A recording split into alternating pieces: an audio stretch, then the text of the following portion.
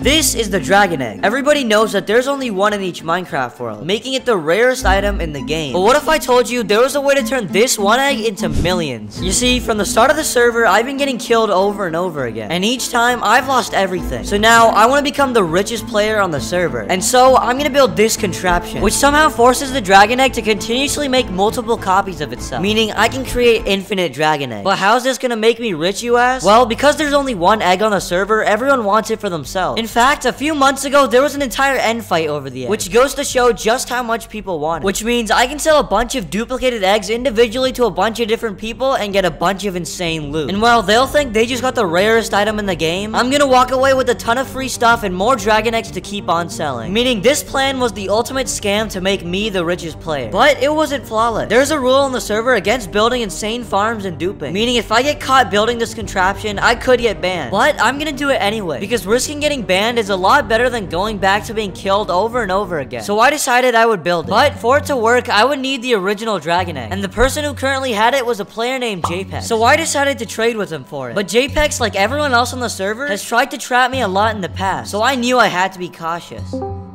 Yo, hello? Yo, what's up, Swag? I'm here to trade for the dragon egg. Do you have it?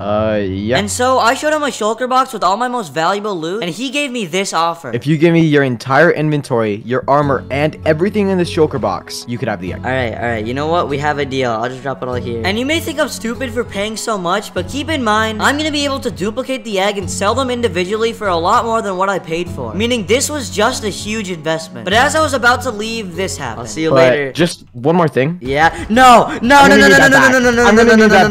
is it? Okay. That's right. JPEX had betrayed me, and now that I had no armor, he was going to kill me. And you may believe that this is where I die, but luckily, I had a plan. About 20 minutes before the trade, I'd set up a stasis chamber, which is basically a machine that makes your ender pearl float. And when this trap door is flicked, you get teleported. But because I didn't have any allies to flick the trap door for me, I decided to hook it up to a daylight sensor, which meant once the sun set and it turned night, I would be safely teleported back to my base, which meant all I had to do was stall for time, and sunset was in about 2 minutes. Oh no! No, get away. Yeah. No. Oh, you're so close. No. Oh, I'm 1 heart. No, why? Yes! Wait, what? Let's go! Yes! And just like that, I successfully escaped JPEX with the dragon egg. And because the egg duper needs an end portal to work, I geared up and went to the stronghold. But when I got there, this happened. Bro, why is Carves here? What? Wait, is this Carves' base? Carves, one of my biggest enemies on the server, had seemingly built a base in the stronghold. And because I needed the stronghold to build the contraption, I would have to find a way to get him out of here and make sure he doesn't come back. And that's when I got an idea. I had a few lava buckets, a water bucket, and some TNT. So if I could get Carves in a corner, I could place the lava and then place the water, which would create obsidian, causing him to suffocate. And once he died, he would be dead permanently, because on the Awaken SMP, when someone kills you, you can't respawn unless you're revived with the player head, which you drop when you die. But before I trapped him, I would need to trick him into giving me his pickaxe, so that he wouldn't be able to mine out. So, with this plan in mind, I joined his VC. Yo, Carves. Hello? Listen. Alright, I'm not here to do anything. Oh, okay, you don't have to kill me. All I want is your pickaxe, just for a little bit. I just need it for no. I need for one thing. No. Off the bat, he was suspicious. And it didn't help that me and Carves had fought a ton in the past. I've trapped him and he's trapped me a lot. So getting him to trust me wasn't gonna be easy. But then I got an idea. Okay, how about this? If you let me do it, I'll give you this dragon egg after I use it and come back. But if you try to attack me, I can just put it in this ender chest. So it's your choice. Luckily, he agreed and I was able to get his pickaxe. So now that he had no way to break out of it, it was time for the obsidian trap. Wait, actually, wait, come here. Wait, what's this? Bro, what are you doing? I'm just gonna kill you. Oh, come on. What?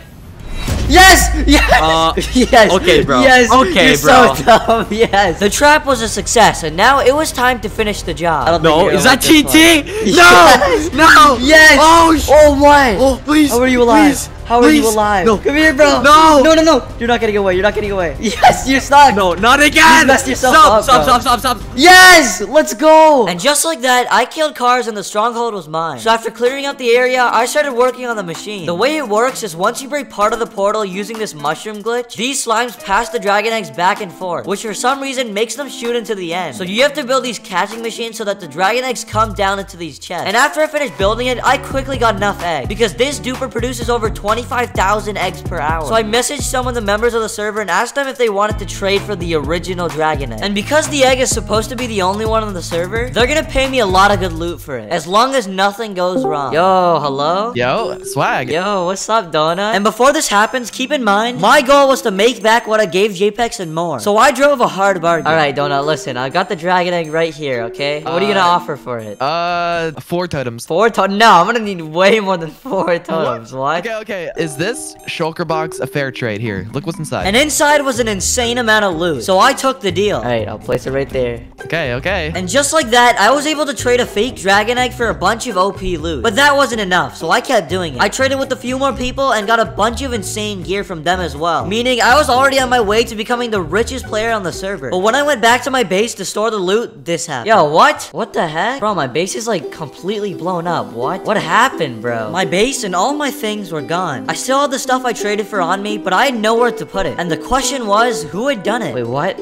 Cars was here? Oh, wait, so does that mean Cars blew it up? I think it does, right? And it's probably because I blew him up with a stronghold. But how did they even find my base? There's no way. It's not like anyone even knows where it is, right? But little did I know, that question would go unanswered, but I didn't care. Because I knew that to truly become the richest and most stacked player on the server, I had to get my revenge. And so, I came up with a plan. You see, if you try to mine a dragon egg using a pickaxe, it teleports to a random location near you. Meaning the only way to get it is with a piston or by placing a torch under it. So instead of blowing up Cars' base, I can just spam hundreds of dragon eggs inside of it. Meaning if he wants to use his base, he's gonna have to individually break every single dragon egg, which is gonna take forever. And even if he tries to spam click them away, they'll just go outside his base. Meaning his front lawn will be littered with dragon eggs. So with this plan in mind, I gathered up some eggs and went to meet his teammate, who agreed on trading me Cars' base cords for the dragon egg, which little did he know was another fake one. And so I made my way to his base. And while I'm going there, did you know that this is one of my first few videos? Which means you have the chance to become an original gangster and claim your OG ticket by subscribing before 100k. Anyways, I arrived at the base. The plan was to go invisible. Hopefully, I can just sneak past them. Sneak into the base. Alright, go into the doors. Okay, he's upstairs right now. Hopefully, he didn't hear me. Oh, he's coming down. He's coming down.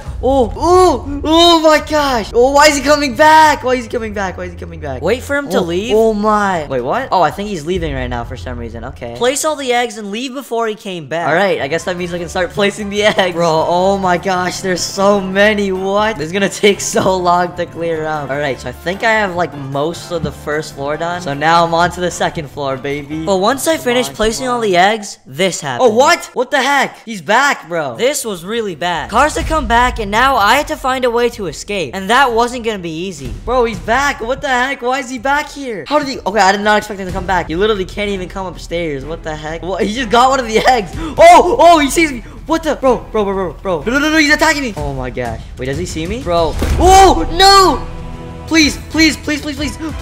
No. Bro, I just died.